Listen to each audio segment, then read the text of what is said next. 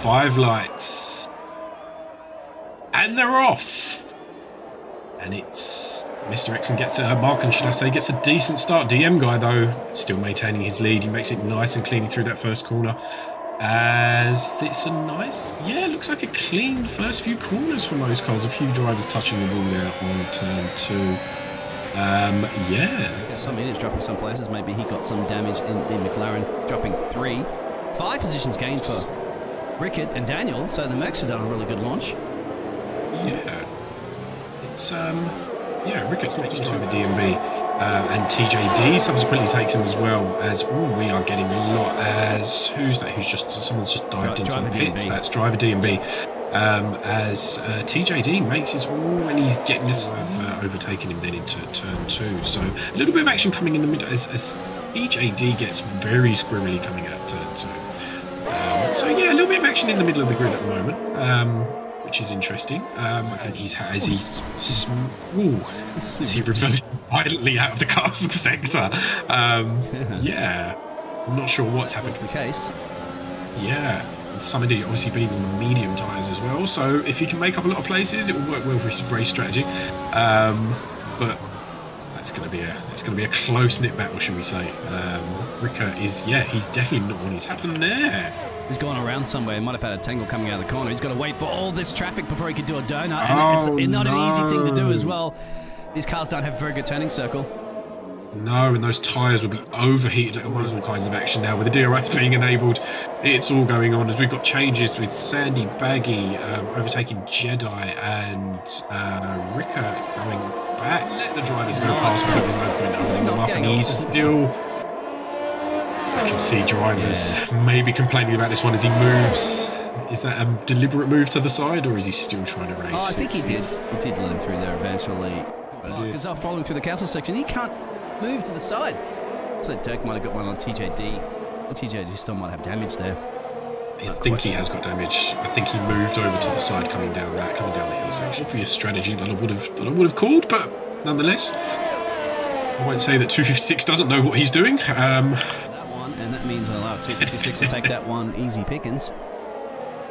Fresh rubber. He takes that one back now. As we try and see if there's any more closer battles at the moment. Hayden Mullis is getting perilously close to Joke Boat. Hayden's making a run now, mate. DRS. Oh, he's got him making a run now, is he? And he's got the move done. Oh, that's because Joke Boat. Oh, his Joke Boat's going into. He's not making much headway as he's. Max is no doubt using the RS, but Sandy Baggy does make the move. As Markham pits now.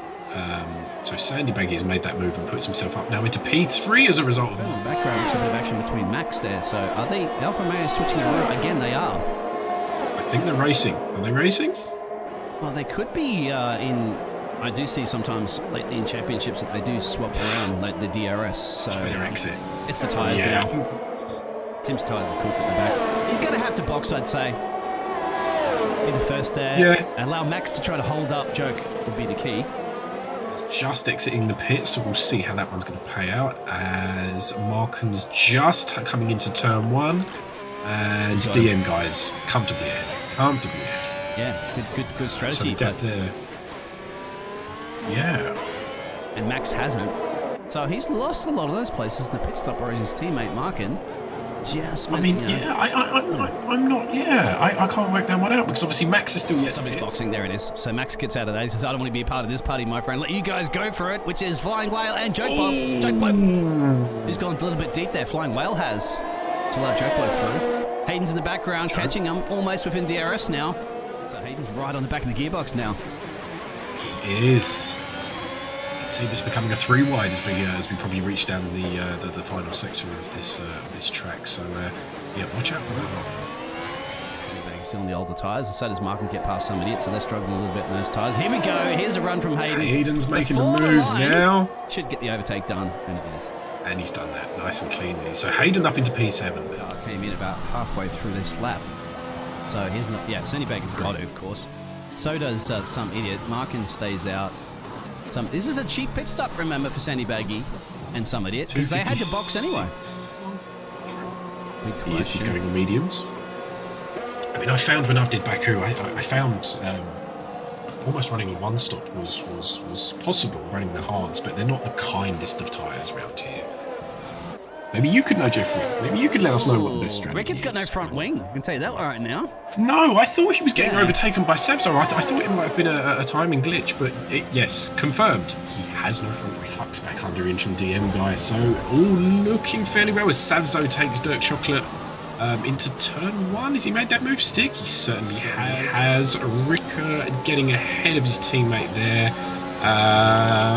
It's all chaos at the back as TJD goes into P14 now. But the top bunch still looking... Now on the back of Sandy Baggy, as well as Market on the lead. I'm not quite sure which battle to follow, mate. Maybe go to Market. Can he get DM guy? I don't think so. Don't think he's going to make that move through. Don't think he's going to make that move through there as Max O'Connor does make the move on Sandy Baggy. Oh, they bump wheels. Oh, it's getting very aggressive between those two at the moment, between Sandy Baggy and Max O'Connor. Takes the lead. A double overtake there from 256. That's dangerous, wow. isn't it? Somebody is spinning about dangerous. On the inside of Max O'Connor now.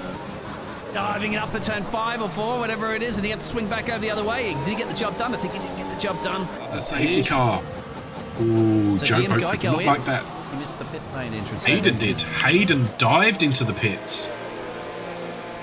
It's marking to whether or not he's going to decide. He's not going to try that Max Verstappen side by side under a safety car. That Max tries. There we go. He's gone. Bang. DM guy hits the other pedal. He's gone. And he gets a great. As Hayden already makes up a space. And he's going to take TJD. He has. He's taken TJD. So Hayden really making those soft tyres work for him early on.